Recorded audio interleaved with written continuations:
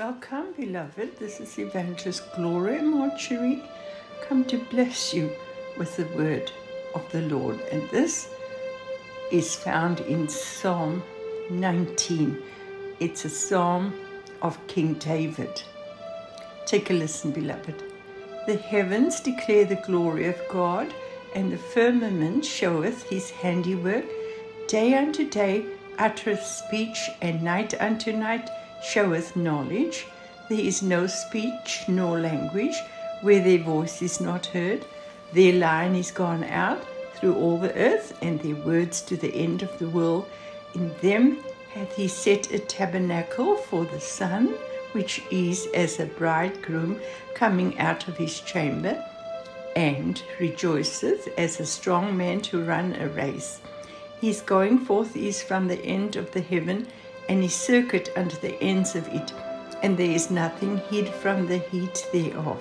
The law of the Lord is perfect, converting the soul. The testimony of the Lord is sure, making wise the simple. The statutes of the Lord are right, rejoicing the heart. The commandment of the Lord is pure, enlightening the eyes. The fear of the Lord is clean, enduring forever. The judgments of the Lord are true and righteous altogether.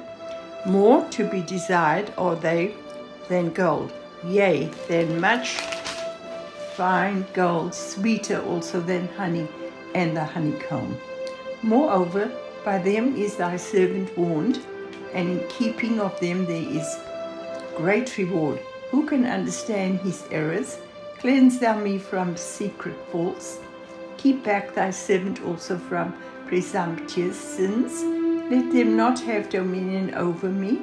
Then shall I be upright, and I shall be innocent from the great transgression. Let the words of my mouth and the meditation of my heart be acceptable in thy sight, O Lord, my strength and my Redeemer. Beloved, are you one of them at the cross screaming, "Crucify him"? Crucify him after you saw the miracles that Jesus did? Beloved, I invite you to turn from mocking and turn to Jesus. Just tell Jesus, "Lord Jesus, I repent of my sins, and I turn to you. I ask you to come into my heart and be my Lord and my Savior forever." Praise God, beloved. How deep is the Father's love for you. The Father's arms are open wide for you, beloved. Just run into your Father's arms. He will hold you. Until next time, beloved, God bless you. Amen.